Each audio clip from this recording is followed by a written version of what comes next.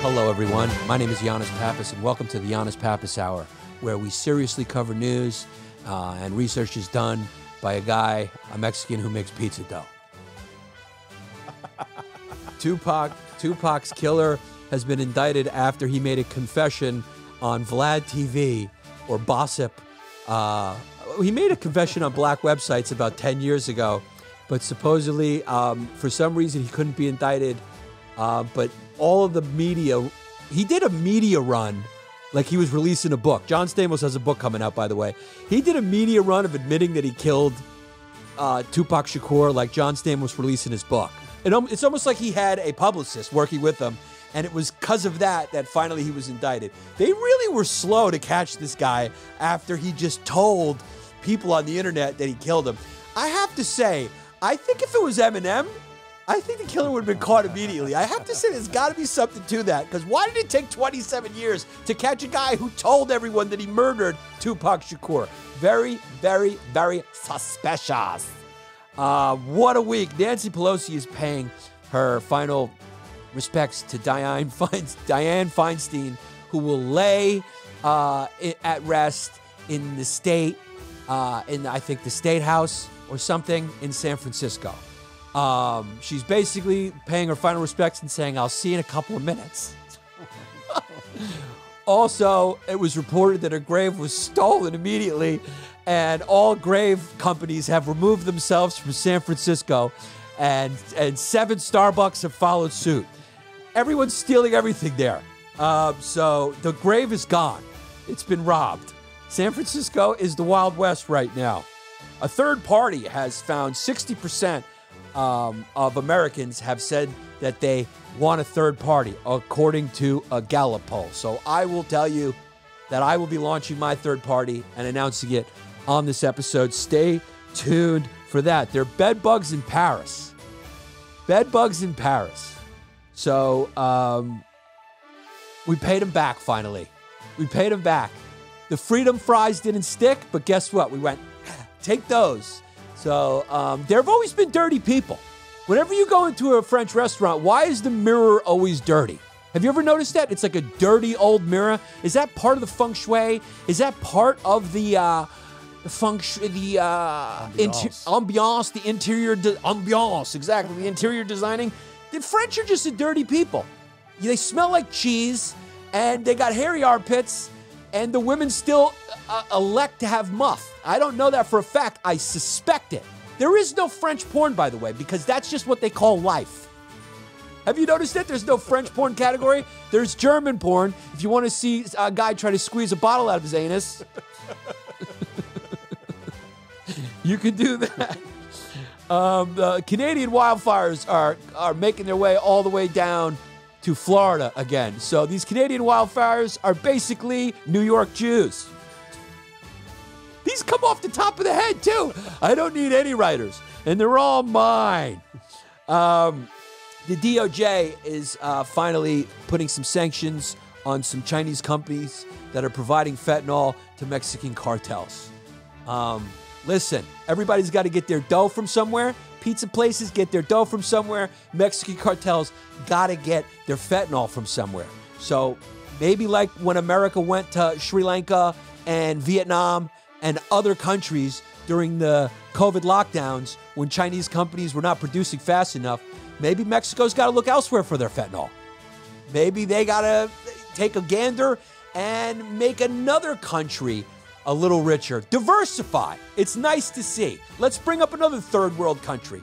I'm sure they can make fentanyl in Laos. I'd love some Laosian fentanyl. Maybe it's not as lethal. There's a lot to get to, including Bob Menendez, Senator Bob Menendez. I'm sorry, Alicia. I know you. We worked at Fusion together, but I got to do my job. Your father's been indicted for falling in love with a woman with big hoo-has. And that's just what takes you down. Like I said many a times, beware the serpent Poos. This is the Yannis Pappas Hour, and let's get into it, everybody. Non-binaries included. Yannis Pappas. Yeah. When you all talk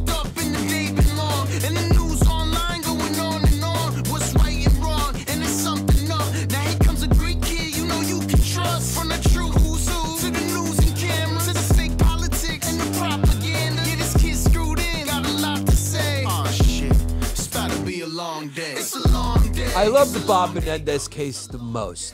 I would love to recuse myself from this story because I am friends with Alicia Menendez. I worked with her at Fusion. She's an anchor at MSNBC, fellow Democrat with her father, Bob Menendez, who's been in office for a long time. To be honest with you, this is how I like my Jersey politicians. I want them fat or corrupt. It's Jersey. You know what I mean? The land of the Sopranos. There's nobody straight, edged, and by the book in Jersey. I mean, Bob Menendez looks as crooked. He looks like a caricature of a greedy politician. He had some scandals before this as well that we can probably look into if Jesse can Google fast enough while I am talking about Bob Menendez. But this is not the first run-in Bob Menendez has had with controversy, with scandal, with doing some things that are untoward. I like that word, untoward. Untoward. Every politician, when they do their ad, should be like, and this advertisement was untoward. This is brought to you by a gentleman who is untoward.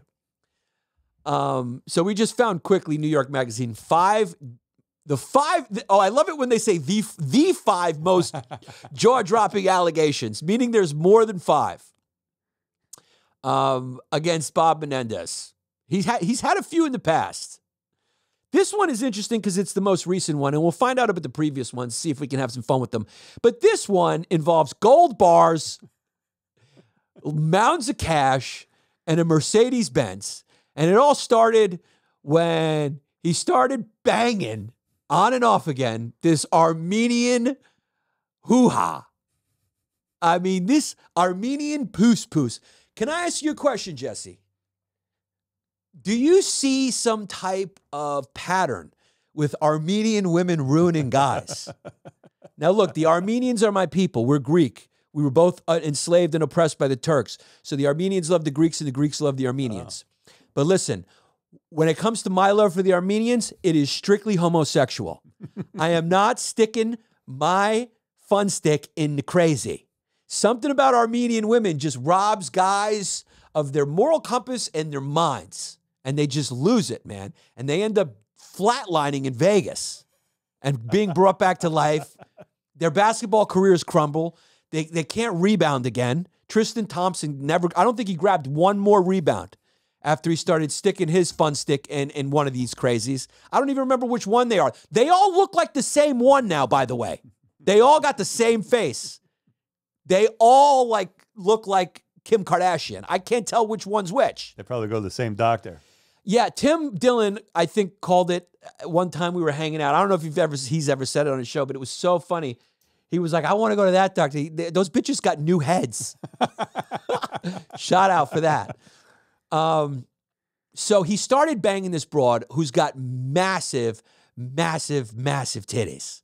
She's got big titties. Look at those titties, dog. And those are natties because they got a droop to them. You can see the droop.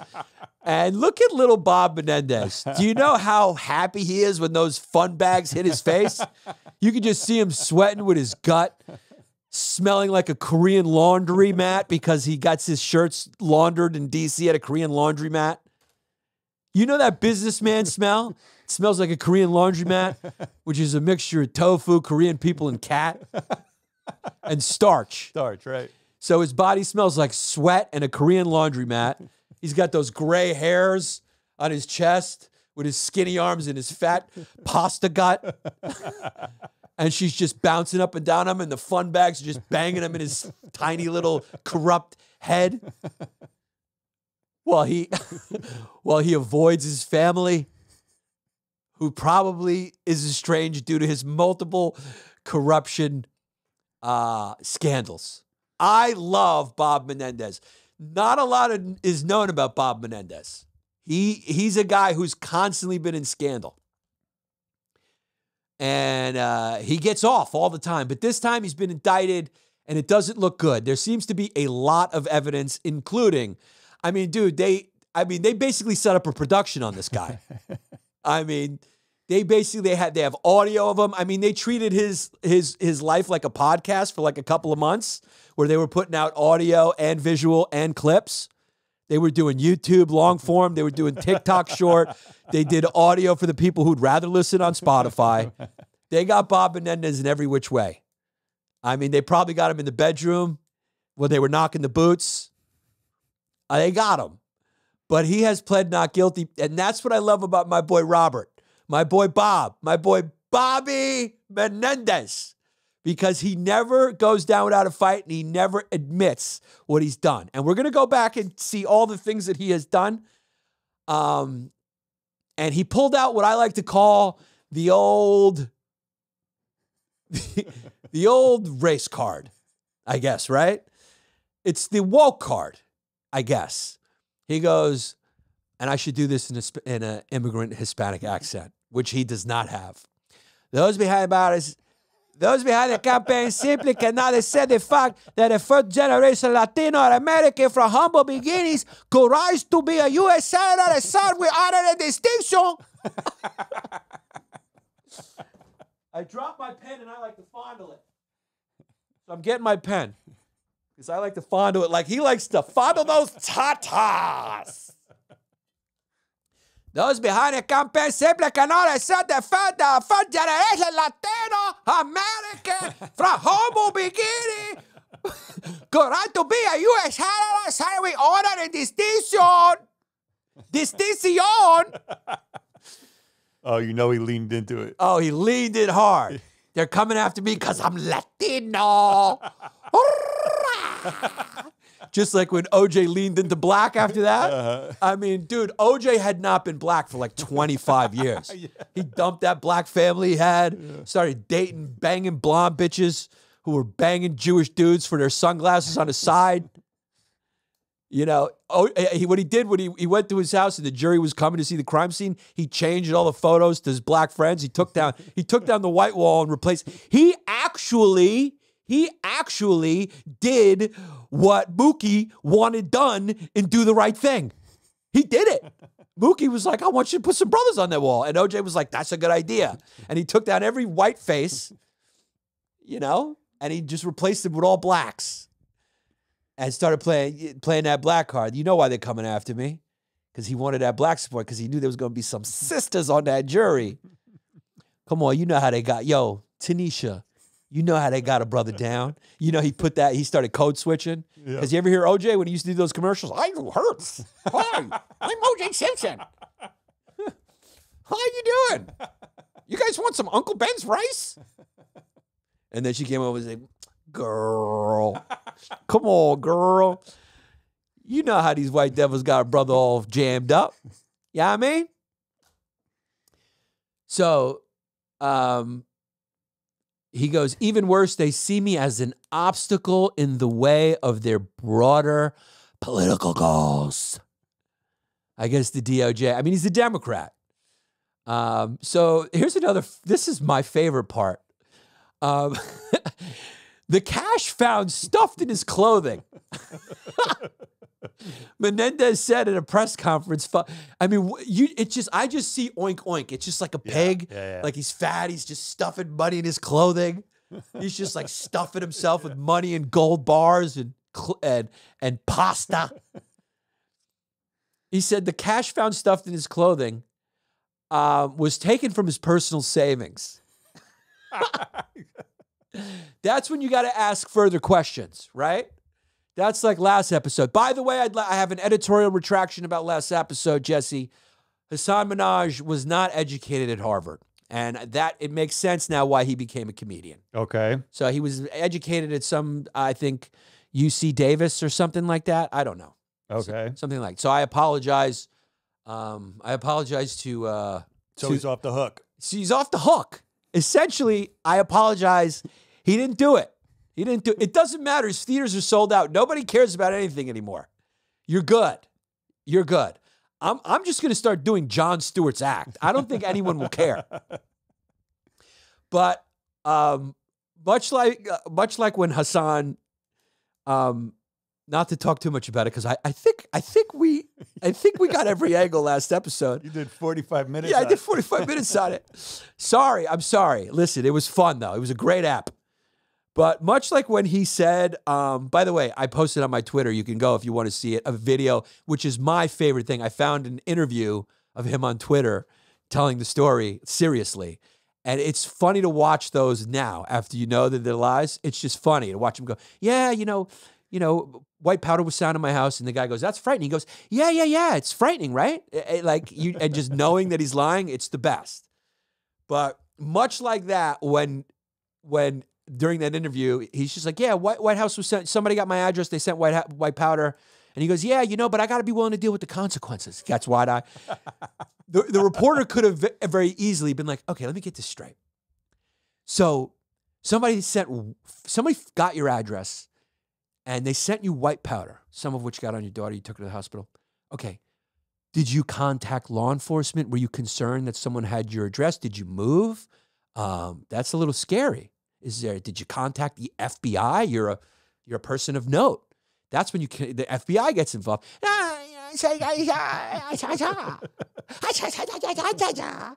That part is not important. What is important is I'm brave about my jokes. What's important is that in the face of adversity, I stand like a lighthouse against the waves of white supremacy that batter my brown skin over and over and over again.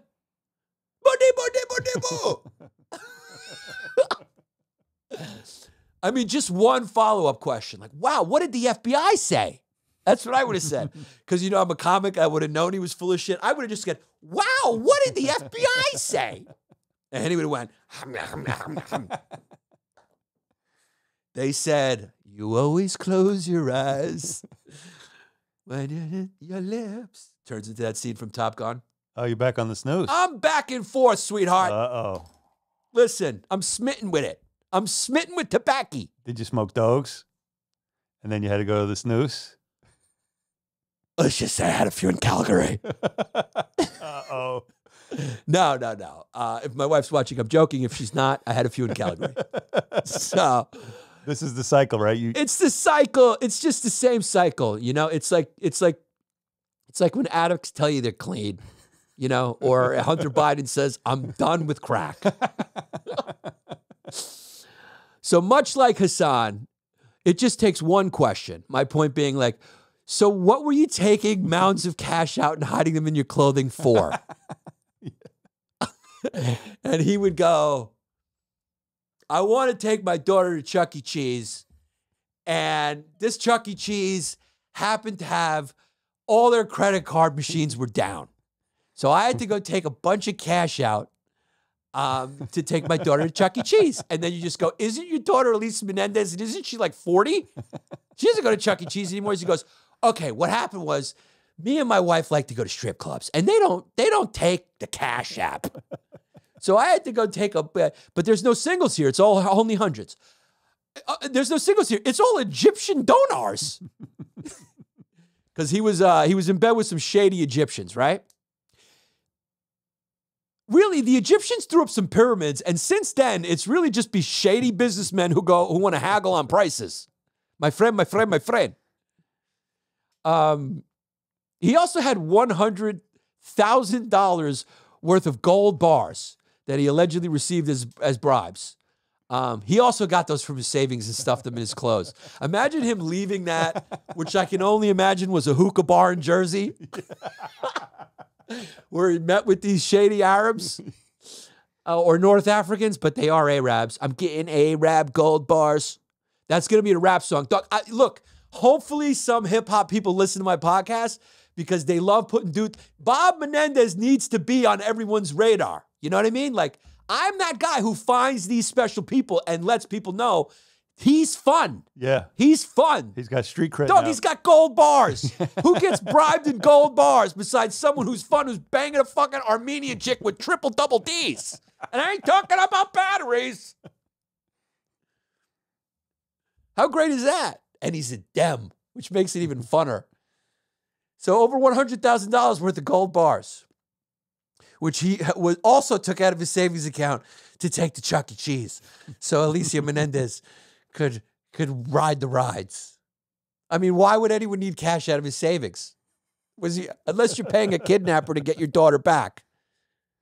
Who needs all that cash unless you're putting it in a briefcase from some Albanians who've kidnapped your daughter? Sorry, Alicia. I gotta do my job. Shout out Tim Dillon. I gotta do my job. That's his to-go bag. That's his doggy bag for the meeting after they smoked strawberry flavored hookah and had some kebab. So he was indicted recently on federal corruption charges from these bribes, stacks of cash found hidden in his home, a luxury vehicle, a $60,000 Mercedes for his girl who murdered someone in an accident. So wait, can you go back up again? Because this is fun. Exchange for using his office to aid the government of Egypt. This is great. We got some here. We have some. We have a senator in New Jersey. We have him on the payroll. Don't worry. Senator Bob Menendez. Who knows? She's maybe like a intelligence or something with knockers like that. To aid the government of Egypt and enrich 3 New Jersey businessmen, despite his efforts to defend himself on a Monday press conference. Legal experts said the details laid out in the indictment will present a major challenge for the defense. Like I said, they got a lot of tape on the guy. They got a lot of footage. It's like a serial killer's family. You ever notice every serial killer film, like, why do they have so much home video footage of Jeffrey Dahmer? My family took no... Is there any footage of you as a kid on film? I got like 3 photographs. Yeah, if they wanted to make a documentary about it, it'd be all like Polaroid stills of me crying because my mother's not home. I mean, every serial killer documentary, it's like Ted Bundy at 3 holding a horse, you know? It's like, why were serial killers' families filming so much? That's how much they got on Bob Menendez. They got enough as a serial killer's family when the child was young. He's facing 45 years. Ooh. But he'll get off because my defense, I'm Latino. By the way, I think he's like Cuban, right? Are they Cuban? I mean, Cubans, can we call Cubans Latino? Every Cuban I meet, for the most part, if they're not pitching for the Yankees, they look white as snow. I mean, he looks whiter than me with my big swarthy face. Cuban. I mean, yeah. I don't even know if you can consider that Latino.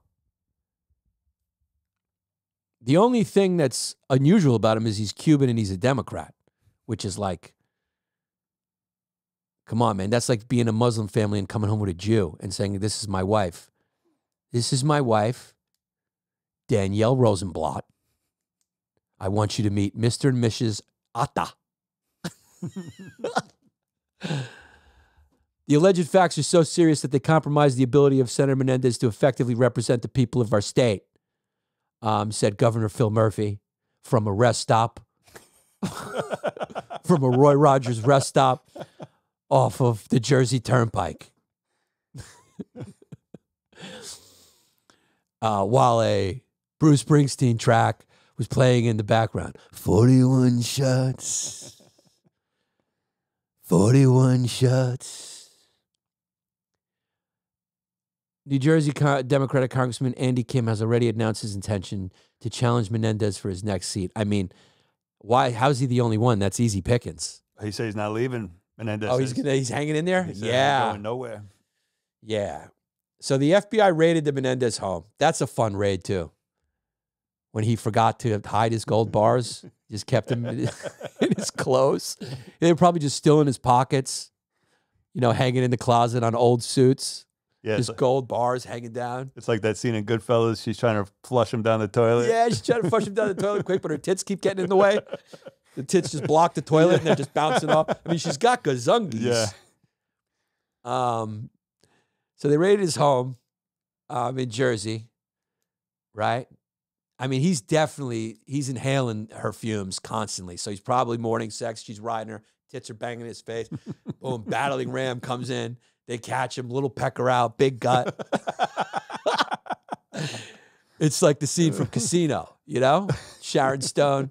So wait, go back up. They found, this is fun. Wait, he's going, wait. Who are you guys? Wait, no, don't look in there. Don't. Yeah, it's $480,000 in cash. Yeah, the bills were stuffed in my clothing. Yeah, it's from my savings account. It's from my savings. I got $400,000 from my savings. I went and took it out. Here's some pictures. The pictures are, hold up, go back up. The pictures are fun. Crisp $100 bills. Oh, yeah. Oh, look at that. Dude, imagine having $480,000 in cash on a senator's salary in your home. It's like a rap video. And having the balls to release a public statement saying, yeah, that's from my savings account. I took it out. Well, why'd you take it out? Do they have pictures of the gold bars? Yeah. Straight gold bars. Swiss Bank Incorporation is stamped on them. Dude, the Swiss just get a pass, right? They're just a money laundering facility. Yeah, because everyone's using them. Yeah. So there's no one to crack down, right? Because everyone's got their money there. Everyone's got their money there. So like all the countries are like, all right, you guys get to exist. And every war, like everyone, they just attack around Switzerland. You ever notice that? Switzerland is never involved in anything because they say we're neutral. Yeah, there's a good reason why we're neutral, because the guys that are fighting each other both have their money in these banks. So neither one of them want to mess with it. Also, they hang out together. You know, it's probably a money dispute that they're fighting over, and they send the boys to go be dead. So she got a Mercedes-Benz, this Armenian chick, who I think that he ended up marrying her. He was banging her on and off again for a while. I think he's left his family a long time ago. So the co-defendants, hold on, go back up. The two co-defendants in the case, Jose Uribe, who just got called up from the minors to play for the Mets, and Whale Hanna, bought a Mercedes-Benz convertible for his wife as a purported bribe. In exchange, Menendez was to interfere in a state criminal prosecution of an associate of Uribe, who was charged with insurance fraud and an investigation of a family member working for him. After dinner in 2019 January, prosecutors say Uribe and Hanna forwarded information about their associates to Menendez through their wife. And Menendez leaned on a New Jersey official to get a non-incarceratory sentence for the man accused of fraud. Very simple. Get my big-titted wife the Beamer. The boy does no jail time. How does that sound? Simple. I'd do that. I'd make that deal. And there's the car. It is a beauty. That is $60,000 paid for in cash. Beautiful Mercedes-Benz. Oh, here's the best part. They got the texts. Nadine, her name is Nadine. Texts Uribe, you're a miracle worker who makes dreams come true. This is a girl who isn't into money at all. I will always remember that after Uribe paid the $15,000 down payment and secured financing for the monthly payments. Menendez brought the official investigating Uribe's family member into his Senate office, where he convinced him to drop the matter. They got it all on tape. Days later, the Menendez couple and Uribe got together for what prosecutors called a celebration. And there they are. There they are. Having a little toast. Who picked up that bill? Yeah, it wasn't Senator Bobby. It wasn't Senator Bob Menendez and his big-titted Armenian whore, which is what she's called in the Elisa Menendez home. Menendez allegedly tried to lift restrictions on $300 million in military aid to Egypt in exchange for a no-show job. I mean, this guy's great. Yeah. This guy is great. Let's get Wally Shawn. Is he still alive? No. Who's the guy from Sideways?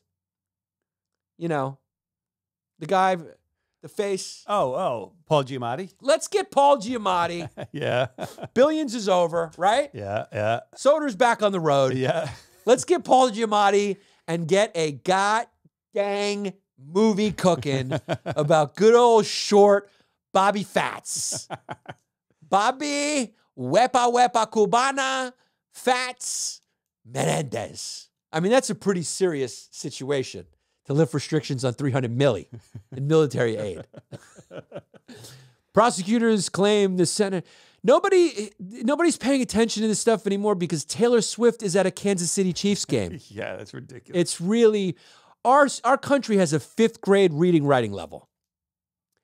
And our news is just, she's at the game again. Great. Can we watch the game now? The Taylor Swift effect is just, Jesus.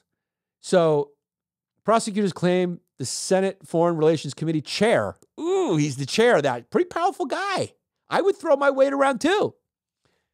Provided sensitive U.S. government information and took other steps that secretly aided the government of Egypt. Specifically, he helped one of his co-conspirators, Egyptian businessman, I was pronouncing that wrong. I thought it was like a German guy, Valehana, but it's Walehana.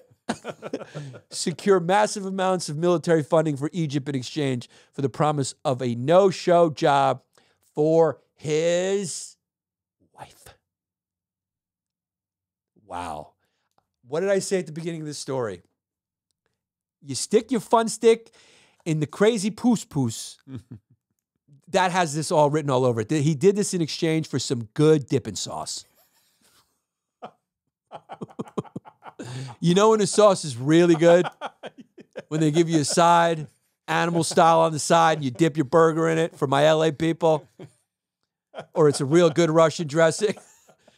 And you just can't stop dipping. I mean, she's got a good sauce.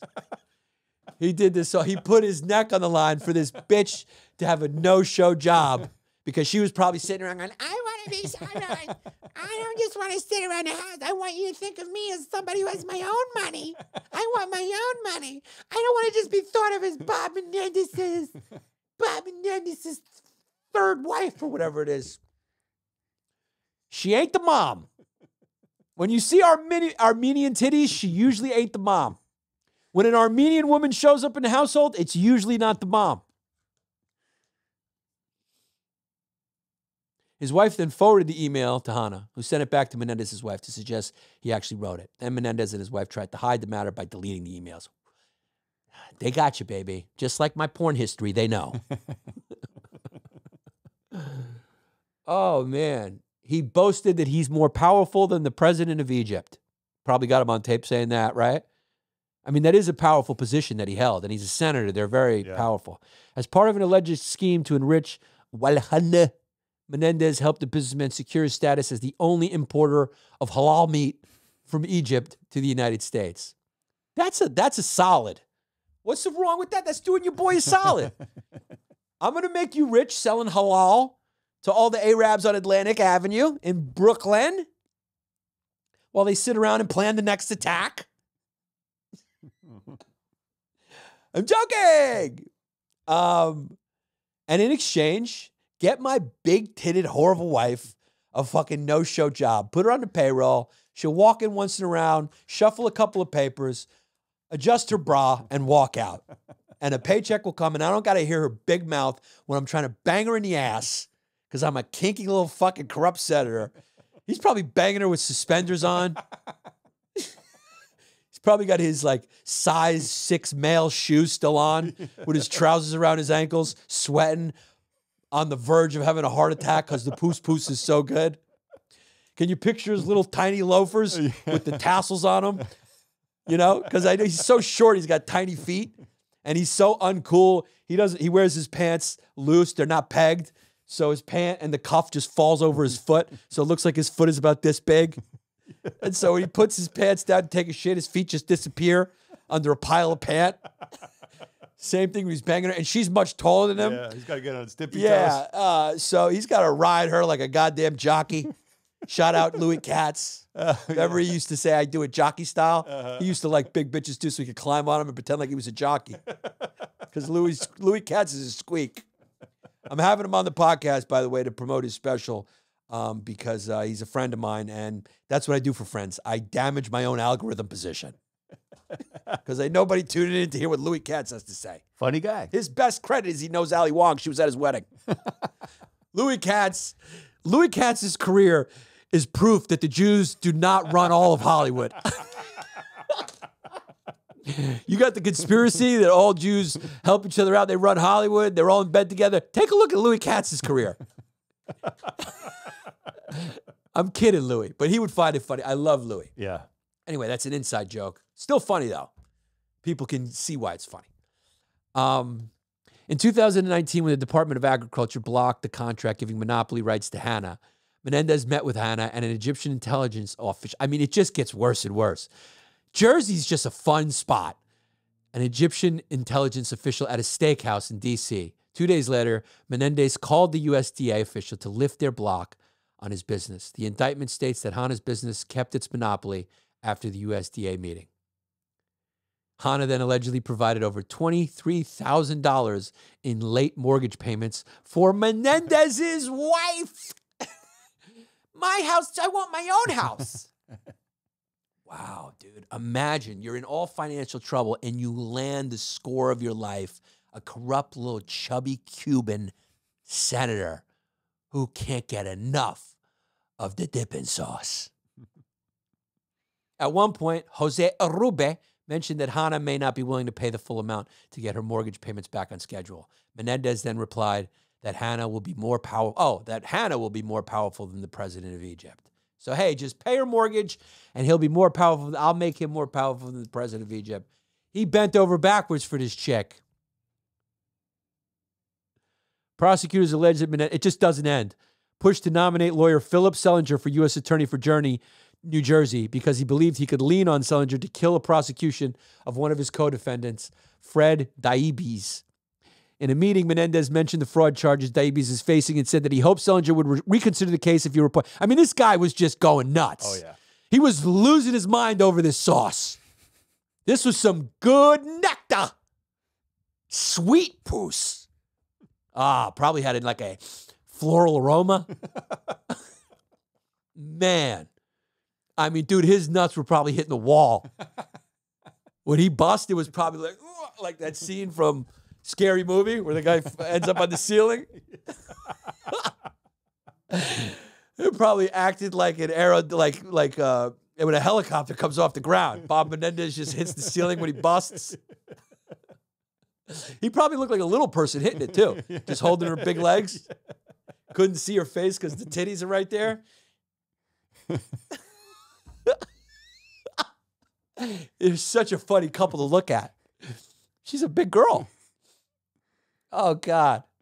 Yeah, look at her. Those big fun bags. She's not as tall as I thought. It's the fun bags that threw me off. They're actually probably the same height, so my bad. He was getting the same size. He was fighting in his weight class. You know, he didn't go down in weight. She didn't come up. They're naturally probably around the same weight. But he's a tiny little man. He's a tiny, tiny little man. There he is with her. I mean, you can tell, dude. She's Sharon Stone in Casino. You can just see it right here. You can see it in her eyes. Oh, it's always the best. It's always the best.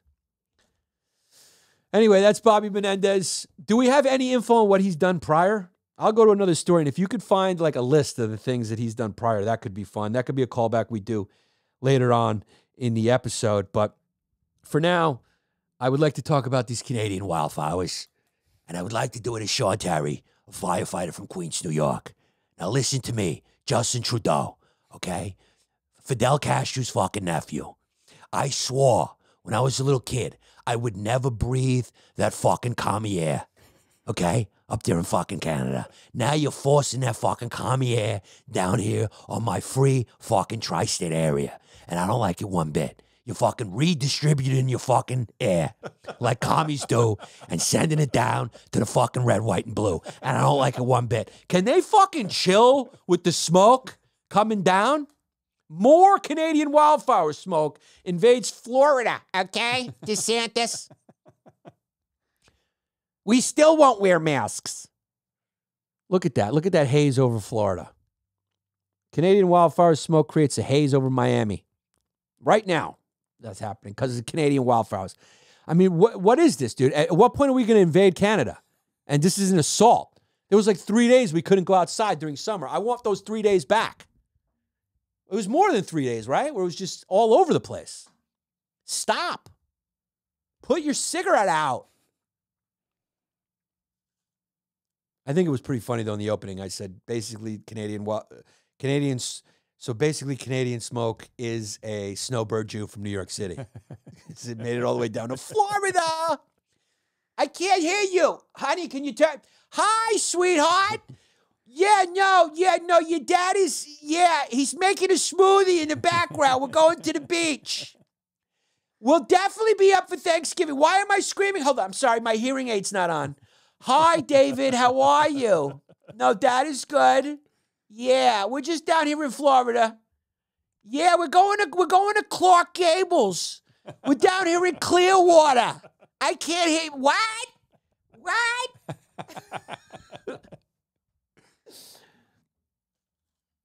I mean, we should just attack, man. Enough of this. This is like, is this not an encroachment of our border? I mean, from the south, we're getting migrants. From the north, we're getting Canadian smoke. What happened to our sovereignty as a nation? Should we build what can we build to stop the smoke? A fan? Like a big fan. A big giant fan? Just blow it right back on them? Yeah. I would vote for a candidate who was building a wall and a fan. That would be great. That would be really great. Now, another Republican debate happened, and I didn't watch because why would anyone watch the NIT tournament? That's what it is. The National Invitational Tournament for all the teams that didn't make March Madness. And Nikki Haley supposedly has pulled ahead against DeSantis in New Hampshire, and all the headlines go, who cares? I mean, talk about a empty victory. What's the point of what they're doing? Doesn't he hold like a 20-point lead over everyone? So I don't even know why they continue to do these debates. Tensions between Nikki Haley, Donald Trump boil over at Republican debate. It doesn't matter. He's winning the nomination. It's it. You know? He's not there. It's not the real deal. So what's the point? But anyway, if you were wondering, Nikki Haley has pulled into second place in one state over Ron DeSantis. So basically, they're going for silver and bronze at this point. They really are. Going for silver and bronze, right? Like the Dutch do in track and field. It's like, all right, Jamaica, and we're just going for the bronze at this point. When you look to your left and you look to your right, when you line up at the line and dig your cleats, you're running cleats into those heels, and you look to your left and you see a Jamaican dude, and you look to your right and you see an African American, you're playing for bronze. And that's exactly what's going on with this Republican field. It's over. U.S. lawmakers have sought to remove the short-form video app TikTok, which is owned by the Chinese company ByteDance. That's a Yanni special. ByteDance. From federal government and state-issued devices. That would probably be a good idea. What is that doing in this article? Where are you seeing that? Oh, right there, because Vivek Ramaswamy, this time slamming the Ohio biotech entrepreneur for his stance on the social media platform. Well, that's what she was doing. Oh, okay. Yeah, yeah, because he was probably going, what's wrong with it? I love dancing, and, I love putting my crowd work clips up on that. That's where Vivek puts his crowd work clips up. So none of these people have any shot at all of winning anything. I do think it's funny that Tupac Shakur's murderer, I think in 2018, gave like a full interview detailing the murder of Tupac Shakur. And sometimes I just don't understand the legal system, man. For some reason, they could not prosecute him for it. Like he was, like, it's so weird. It really is weird to me. I think it was Chris Rock. Remember they were like, he got shot on the strip, the Vegas strip in between. And then he said like 2 casinos or something. Like mobs of people out there.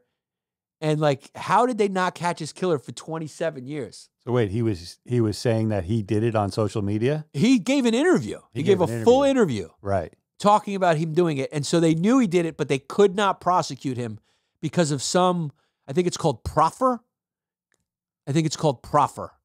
Some legal reason they could not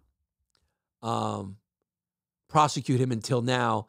And the reason they could prosecute him is because he kept doing interviews talking about the killing. So that one interview was deemed inadmissible for some reason. I think it's called proffer. Maybe we can look that up. Or maybe I'm just making that word up and that'll be even better. Because it's my emotional truth.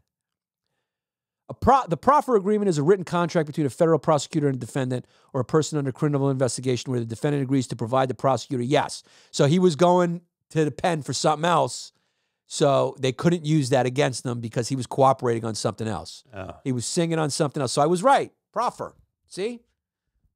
Didn't all go to waste, Mom and Dad. So because of that, they couldn't get him. But then he did other interviews afterwards. He just kept singing about it. The funny part is in one part, so he didn't pull the trigger, but he was like the head guy. He's like a big drug dealer. And we don't know, like there's some conspiracies that Sean Diddy maybe paid for the hit, called the hit. Nobody knows. But he was definitely the head guy. They were all Southside Crips, right? So he tells the story. They pulled up next to the car. He's driving. So he didn't pull the trigger. His nephew in the back, who supposedly is like a bad dude, like a big-time gangster, right? Him and another guy were in the back. So he tells the whole story. It's funny. He tells the whole story, and then the interviewer, who I think might have been a cop or something, was interviewing it, which is funny, an investigator, asks him, so did your nephew pull the trigger? And he goes, I'm keeping to the rules of the streets, and I'm just saying the shot came from the back seat. I saw that. It was a direct quote. And you're going, dog, you told every other detail. I mean, it's funny that is what you're sticking.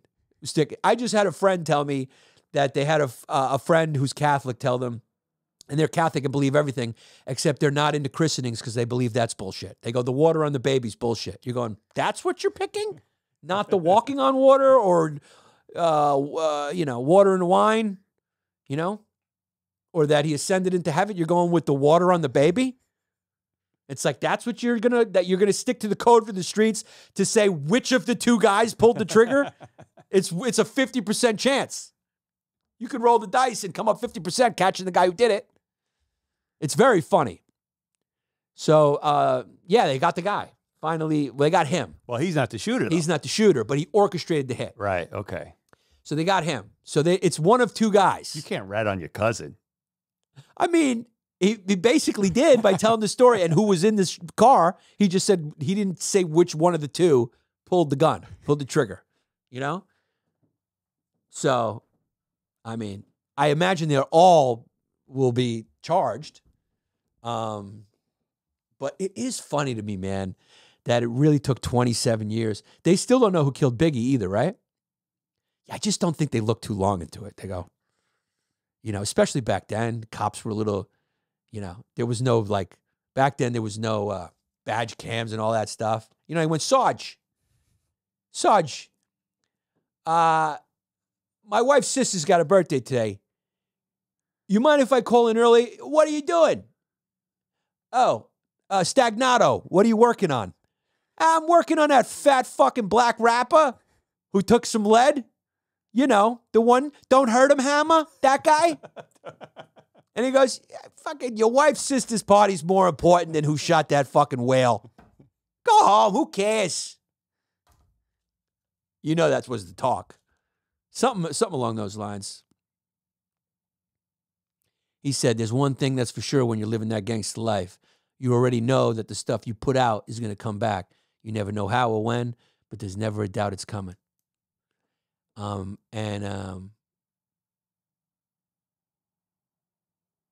So supposedly prosecutors are saying, it stemmed from a rivalry and competition for dominance in a musical genre at the time was dubbed gangster rap. Yeah, East Coast members of a blood gang sank sect associated with rap music mogul Suge Knight against West Coast members of a Crip set that Davis. So it was blood Crip stuff. Mm. I mean, too bad. Tupac just got caught up. I mean, the kid went to music school. I mean, it's just too bad. He went to like a LaGuardia type of school. He was probably singing. He probably did poetry. And that era was just catching everybody up in that. Everyone wanted to be a gangster, even though guys weren't really gangsters. He was so talented. Yeah. Tupac. But they got somebody. It's news. So there you have it. It's funny when it comes out now. It's like nobody cares. You remember how many people, like how many documentaries were like, who shot Tupac? And now we know, and just like nobody. It's almost like the conspiracy is more fun than getting the answer. It's like, are there aliens? Like people don't want to believe there's aliens because it's funner to be like, are there aliens? If like we found out who killed JFK, that just puts a lot of conspiracy theory. It just ends it. And you don't want to end that. That gives a lot of people's lives purpose because they're figuring it out eternally, forever. And they have theories. So I kind of feel let down. I feel like, and also it's 27 years later. It's like when my dad finally complimented me about comedy. It's like a little too late. Now that I'm doing well, where was that support when you told me I should go get my real estate license?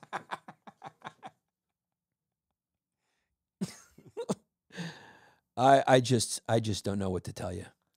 Except for the fact that San Francisco is a fun place. It's a fun place. I will be in San Francisco. Oh, yeah? October 21st and 22nd at Cobb's. Get your tickets. And I will be having private armed security escort me to and from the venue. What is going on in San Francisco, man? 7 Starbucks, have closed and are leaving San Diego. Francisco. Dude, what'd I say? San Francisco. Sorry, yeah. San Diego people are going, whoa, whoa, whoa. It's not that cuck town. San Diego's like a conservative town. Yeah. 7 Starbucks are leaving. Now, this is on the heels of tons of other companies, right? Like leaving because they've just been looted over and over and over again. So they're closing 7 downtown. That's 7. That's a lot. Dude, every Starbucks makes money. Have you ever gone into an empty Starbucks? I know you don't drink that shit, but have you ever seen an empty Starbucks? They all make money. So a company spokesperson explained that Starbucks evaluates its stores' portfolios, blah, blah, blah. There are several factors Starbucks is considering. Don't you love this politically correct talk? When tasked with a tough decision of closing a store. How about this one? We don't want any lawsuits when our purple-haired employees get shot in the face for money. We all continue to listen to the needs of our partners and ensure that they can focus on crafting beverages and creating connections in a welcoming environment. An environment where people aren't scared to open their laptops and sit and pretend that they're working all day. Starbucks is like the de facto spot to go to look like you were busy if you're not busy. It's the office for the unemployed. Maybe that's the title of the episode. The office for the unemployed. Yeah. It's a goodie. So they're closing, and they just, I don't know what downtown looks like right now, but Is that where you're staying? yeah, I mean the club is downtown. Mm. Yeah, I'm considering like sleeping in the comedy club. So they're closing their Starbucks in the neighborhoods of the Financial District, Cathedral Hill, south of Market, which is called SOMA. If it's an acronym, it's a white neighborhood. If it's, Bacoca, Soho. If it's an acronym, it's whitey. And Union Square, another whitey area. Effective October 22nd. Wow, they're wasting no time. Pull the cord. That was the phone call. Pull the cord. Among the stores set to close include locations in these blah, blah, blah places. Transfer opportunities are available and will be offered to each impacted partner. We're really sorry, guys, but your safety comes first. It's like when an airplane won't get off the ground because there's a malfunction or something. They go, I'm sorry. I know you guys are upset that you've been sitting on the tarmac for 6 hours, but safety comes first. Now, what other places have left San Francisco? I think a bunch of tech companies have left. And also retail, though. We've had a lot of retail leave. Retail closing. Because of the looting. Right. Because people are just getting free stuff. Dude, the fall of San Francisco was the most expensive city in the country a few years ago. Yeah. Right? Well, Silicon Valley's there. Yeah, Silicon Valley. So, like, we're talking about like 4 or 5 years ago, San Francisco was more expensive than New York City, correct? Yeah, it's beautiful. But they also have very restrictive building laws, you know. So, like, if you want to put up a bunch of, you know, high-rise apartment buildings, you can't do it there. So it causes the property values to go up, and you know, also causes homeless problems. Right. Well, what they might want to do is lift that law and add one that says you can't steal stuff. That would help a little bit. That would really help out. San Francisco. Man, where the hippies went. This is a real... I just hope this isn't like a harbinger of what's to come in all... Dude, I was in Fort Wayne, Indiana. You know? I was in Fort Wayne, Indiana. Every time I go to these cities, I feel like Clark Griswold in Family Vacation. I'm like, is this place closed? Every city feels closed. And all you do is see just these old, glorious buildings from yesteryear when the city was manufacturing something before NAFTA. I mean, these are all the people that are being promised the world by Trump. And, you know, this is a cycle of history over and over again, where some freaking guy fills a vacuum and makes all these promises to these disgruntled people who have a right to be disgruntled because we don't make anything anymore. So their jobs were just rendered out of the economy. And they're just in Fort Wayne doing meth, dude. I mean, look at Fort Wayne. At one point, it was a spot. You know, the Pistons used to play in Fort Wayne. You know, before they went to Detroit, they were the Fort Wayne Pistons. I said in Fort Wayne, I said, I'm staying here, guys. I just bought a $30,000 square foot mansion for $13, and it killed. Dude, you could live on a golf course for $1,100 a month. Yeah. The manager of the club told me she was going to buy one of the historic homes, and the historic homes in the historic district are beautiful. Yeah. And she was like, we were about to close. She was like, but everything in there was old. And I was like, how much was it going for? She said, $100,000. Oh, God. You cannot buy one thing in New York City for $100,000. Dude, you can't buy a car for I mean, you know, $100,000. Dude, what can you buy for $100,000 in New York City? Nothing. The cheapest you can get is like $600,000, $500,000. You can get $300,000. Yeah, if you go way out. If you get a junior 1-bedroom for like $300,000 if you go way out. Yeah. No, you could buy a big house in the historic district, which is beautiful, for $100,000. An OnlyFans girl could move there and live like a Rockefeller in Fort Wayne, Indiana. It's so flat, man. It's the most landlocked place I've ever seen. How were the crowds? They were fun. Yeah. They were really fun. Yeah, they're miserable. People so they're need to fun. laugh. Oh, Yeah. those are the best shows. The problem is that I got to be there for 2 days. That's the issue. And it's funny because they got a lot of universities there. Purdue is there, a bunch of other universities.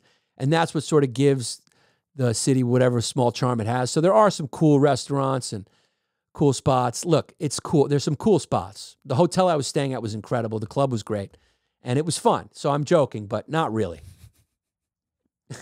But that's what we do. We go to these places. That's why comedians, we know more. Like I knew Trump was going to win. Because like you travel, you're in Pennsylvania, you see the signs, and like you're just going like, I don't know if he's going to win, but he's got a shot, man. And it's all these people. And it's really NAFTA, right? It's really was NAFTA that was just sort of the coup de grace for all these places in the Rust Belt. And this place is dead in the Rust Belt. And it's like these places used to manufacture stuff, and our greedy businessmen went, let's get a higher profit margin by going to big head countries where they pay 13 cents for the same work. And some autocrat runs the country, and he has the military at the factory with guns drawn. Say, is it time to change your diaper? That's the only break you can take because you're going to the bathroom in your diaper. And that's it. You have to eat while you stand, and you got to do 12, 15 hours. And what are you, 11? Perfect. You can fit in this machine. We need somebody to do this in that machine. You're 7, perfect. Get in there, booty boo. It's really what was signed the death certificate to America. You go to Rochester. I mean, dude, Rochester is a perfect example for me because there's 2 empty skyscrapers. Just empty. Empty. The Kodak and the Xerox building, which are like iconic American companies. Yeah. Rochester used to be booming. I mean, Detroit is the most well-known one, but there, you know, and there was a few like empty buildings that they redid, and they're trying to revitalize downtown. You know, I guess these tech companies are like moving to some of these places, and you know, advertising companies, right? Didn't Tim move to Detroit? Yeah. Does he listen to this? Hi, Tim. Maybe he does. He might. What's up, Tim Matamore? So they're trying some things, but it's ugly out there, man. And I see it. Where does everyone work? They work at the school, the universities, and for the government. You know, that's it. It's like Amazon? Maybe Amazon, the government, and schools. Those universities are the big employer there. You know, you go to Syracuse, it's like Syracuse. You take Syracuse University out of Syracuse, you know. It's just tranny meth heads. Troy, New York. Poughkeepsie was booming. When you go to Poughkeepsie, I was in Poughkeepsie recently, you can see, you know, Cleveland is one of the best examples. All the rich people were in Cleveland. Cleveland, it was an incredible city. Obviously, Detroit as well. And the list goes on and on and on and on and on. I mean, what are we talking about? D.C., Boston, New York, San Fran, San Diego, Austin, Dallas, you know, Houston, Miami. What else are we talking about? You know? What else? What other, like, flourishy? Chicago? Chicago? What else? What else, man? That's about, you know? You go to China, it's like every one of their cities is, like, flourishing. Like I said, we started the cities here and they finished them in China. And they did it quick. So it's it's the Rust Belt. And you can get a house for $13 in the Rust Belt. So it's tough what's happening in these cities. And now San Francisco is like another casualty. Well, it shows you when there's one industry in a town, right? Like Detroit was one industry. One industry. And when that industry goes away, it's tough. San Francisco was a one industry town. L.A., one industry town. They do have the big port in L.A., though. That's good for them. That'll help. If you have a port, that helps. I think Savannah has a port. Great tourism. I love Savannah. Savannah and Charleston are just, please don't touch Charleston. Please just leave one city like charming and old like that. But L.A., I mean, if the entertainment industry collapses, I mean, if this continues where they can just make anyone famous from anywhere, you know, some guy out there on the outskirts of Jacksonville, Florida, just like, hey, man, I'm shitting in my food. And then, you know, I'm cooking today. And he's like some fucking slow guy cooking meat. He's got 40 million views. And he's more famous than Jennifer Aniston. I mean, the internet has really not only democratized fame, but also the location of fame. You can get famous and live everywhere. The Paul brothers are in Puerto Rico, so they can not pay taxes. They live there. You know, it's like you can be anywhere. Now, you don't have to be in L.A. anymore, which that's got to be affecting L.A. in some way. I mean, you know, that's why this writer's strike went on for so long, right? Because they were going like, we're not making any money. And the writers were going like, but I'm a writer. And they finally, I think they're reaching a deal. So congratulations to the writers. You guys are back in business. But you should start a podcast anyway as a ripcord. Start a podcast, man. You cannot depend on another pilot that won't get made. We're just in the era where a Bert Kreischer story is getting viewed as much as the Tonight Show. So it could happen in L.A., right? New York will always be strong. We got the big port here. All the Chinese ships come in here. All your plastic garbage gets dumped right here in Red Hook still, right? Isn't that where all the big ships come in still? I still see a bunch there, yeah. New York Harbor. Although I bet you they go to California, right? Yeah, Probably well, they come from California. Closer over there, Yeah. But we got a couple. We got a couple. I could smell the fried rice off the ships. When I'm in Bay Ridge, you see the ships come through. Yeah. That's a great thing about living in Bay Ridge is you could see all the cargo ships coming in. It's amazing. Yeah, it's amazing. It's still like today, in this day and age, that's still how they transfer goods. Still, that's the only way they can. It's the only way. It's like Yeah. Can't put all, it's too heavy for a plane. Or we could just make it here. Or we could make it here. Trump 2024. I'm kidding. But you know what? We got to a little bit, right? I mean, I guess Elon Musk is putting some factories in Texas. That's good. Yeah, I mean, we have to do it.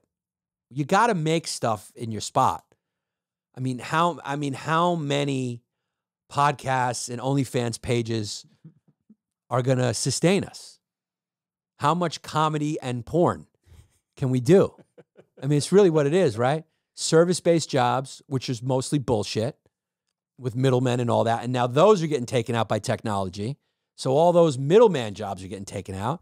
There's no more, there's no more travel agents. There's no more editor. I mean, it's just everything technology. So they're taking all that out. AI's taking all that out. Technology's taking all that out.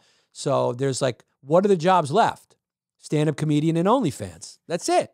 And delivery. Packages. Packages. It's about it. And people making food. So you can always have a restaurant or whatever. But other than that, I mean, a couple lawyers are doing good, but I mean, comedy managers, they're a lifeline for them. A lot of people don't have comedy managers anymore. It used to be unthinkable to not have a comedy manager. Just in my business, I can only imagine. I mean, stockbroker, you could just go on some app and do it, you know? You don't need a stockbroker. So, I mean, these are all humans that used to do this stuff. Now they're throwing robots everywhere. I mean, like robot cops, and it's just, there's nothing left to do. Try a podcast. Try one. You never know if it could hit. Manly Girly Studios. Free shout out to you guys. Let's end on a fun story. First of all, there's bed bugs loose in Paris. But that's all I'm going to say, because who cares? We've been dealing with bed bugs everywhere. You got hipsters in Paris. Welcome. They're in there. You're in those. The hipsters bring them. That's how you know they're there. That's the smoke signal for hipsters, is bed bugs. And so Marisa will be moving to Paris. But I think that's the least of your problems over there in Paris. I think there's some suburbs are burning constantly over there. And you got some assimilation problems. And also some migration problems. Dude, we destabilized the Middle East, and it just sent like a flood of refugees into Europe. And those people don't just show up and go, bonjour, I can't wait to taste the croissant. They go, how can I make this area Syria? But they do that for one generation, and their kids go, bonjour. So it's fine. But I'm sure there's bigger problems for NATO and the European Union and America, because the Pentagon says we're running out of money, we're running out of ammunition to give to the Ukrainians. We're given, I mean, the Ukraine, and look, I support their cause. I think Russia and Putin is bad, but it is becoming evident now that the Ukraine has sort of become like Bob Menendez's Armenian wife. She's just taken. And it may be bad. Because these are actual news articles out this week about the Pentagon going like, we're running out of equipment, like, and then NATO's going, we're running out of ammunition to give to them. Like, what they don't understand is they don't watch this podcast. If NATO watched this podcast, they would know that, because I'm a history fan, right? I majored in history. That's why I did a previous podcast. It's my favorite animal was a hyena, and I majored in history. And I will tell you, the one thing I know about Russians is they die by the millions. So they will just keep throwing bodies at death, and Putin ain't going to stop. So you got to have as many bullets. Are there as many bullets as there are Russians? I don't think so, because there's like 1 trillion of them. The Pentagon warns Congress it is running low on money to replace weapons sent to Ukraine. And then also look at the NATO. So NATO says we're running out of ammo, which is funny. So you got bigger problems, France, than your bed bugs, is what I'm trying to tell you.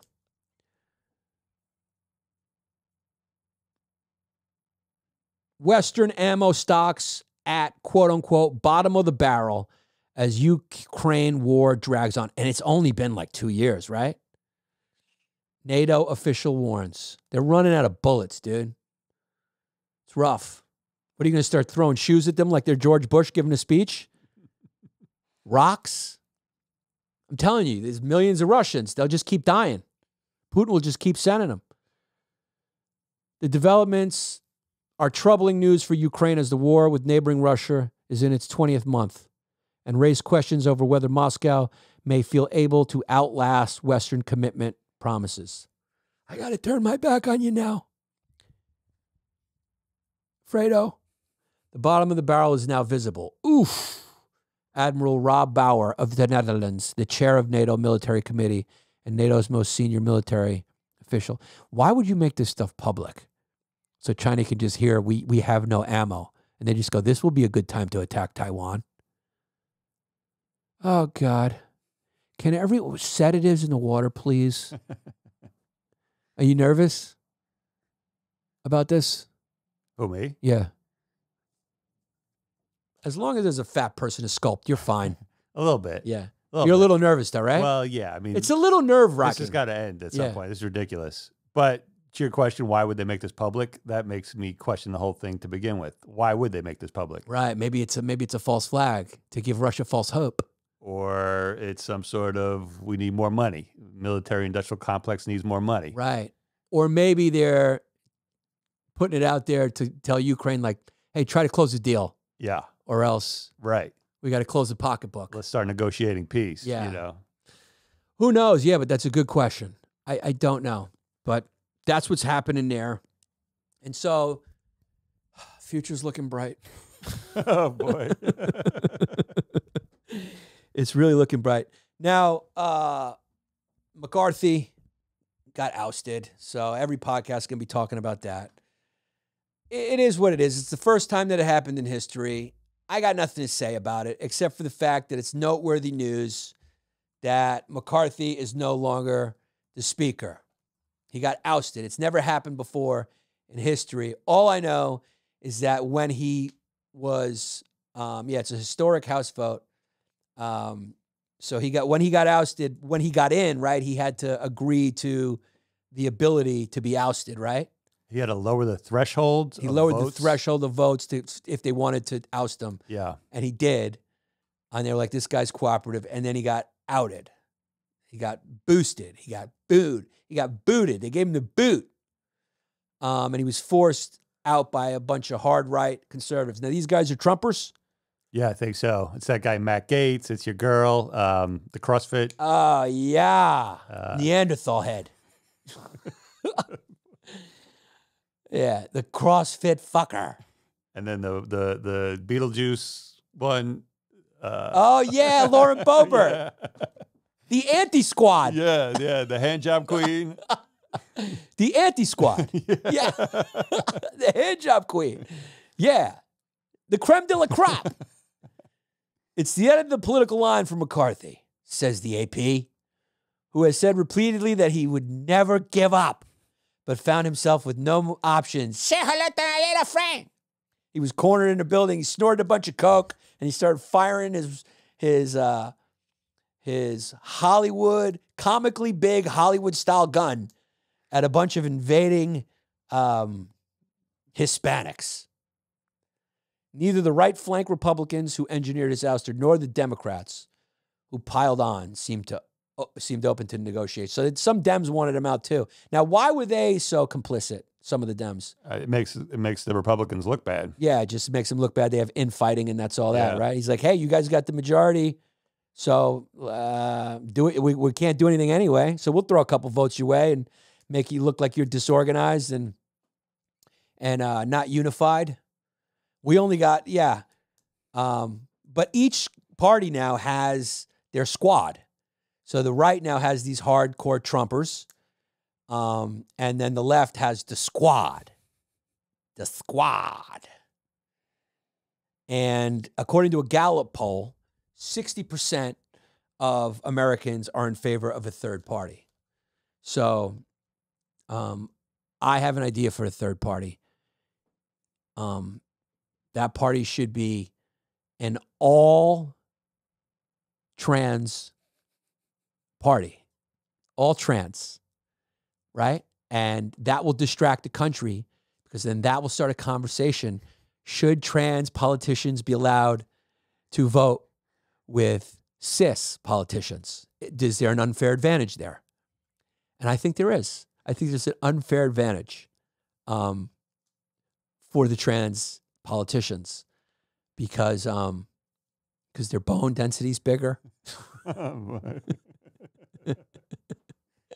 And so on and so forth. So maybe we'll see a third party. What would you like to see? A communist party? Social Democrat party? I like Wang. Free money. Yeah, free money. Yeah. Yang. So you're essentially for a CCP party. Yeah. I want Andrew Yang, and he says he's going to give you $1,000 a month. Yeah. I mean, he says he's getting $1,000 a month's good. And then if he doesn't give it to you, you can just say, "Where's my money, Yang?" Yeah, it's $1,000 a month to play with your robots, to fuck your AI chick. Yeah. To make noodles. Right. A little left over to buy some sneakers off the Goat app. Yeah. $1,000 a month. I mean, why wouldn't you vote for And it? what's his called? What's his party called?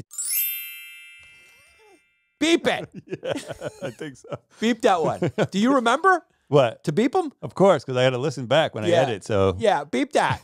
I will beep that. Cover my mouth too. No, it's okay. You don't have to cover my mouth. I could just say a fork dropped.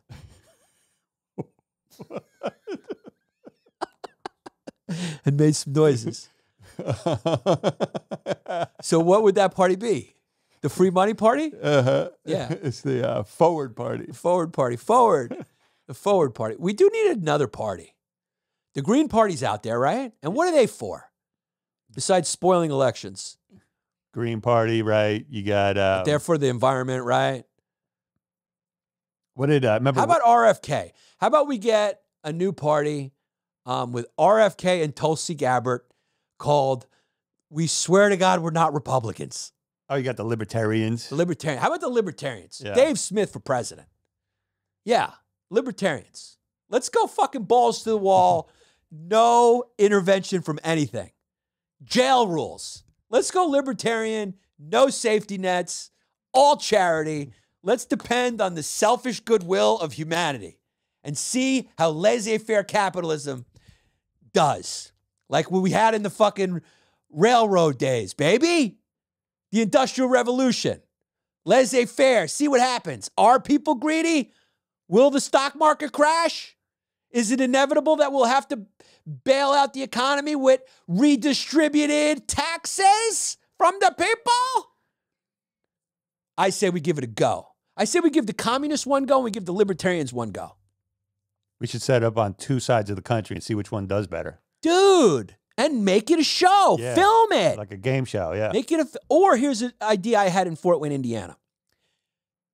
We put native Hoosiers, native Indians, whatever they're called, inbred rednecks who make Larry Bird look like a model.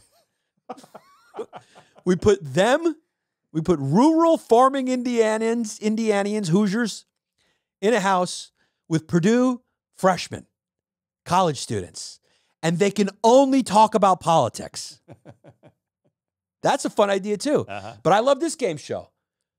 The right side of the country, all Democrat. The left side of the country, all Republican. And see who's doing better. And then at that point, you just got to be quiet. After whoever wins, wins. And don't be a sore loser. Don't be a sore loser. They're coming for your guns. Build a basement.